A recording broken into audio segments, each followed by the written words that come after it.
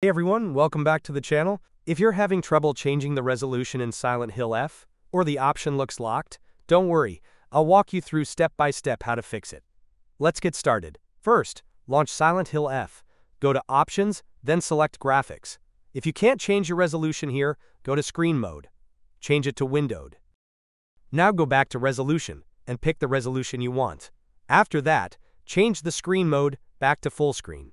Select Back to apply the changes. If you're still unable to change the resolution inside the game, exit Silent Hill F, open the Start menu, and then open Settings. Select System, then choose Display. Under Display Resolution, set it to the resolution you want. For example, if you want 1440p, select it here. Now, relaunch the game and your resolution should be fixed. And that's it. By following these steps, you should be able to change your resolution in Silent Hill F without any issues. If this video helped you, make sure to drop a like, subscribe, and leave a comment letting me know which solution worked for you. Thanks for watching, and I'll see you in the next one.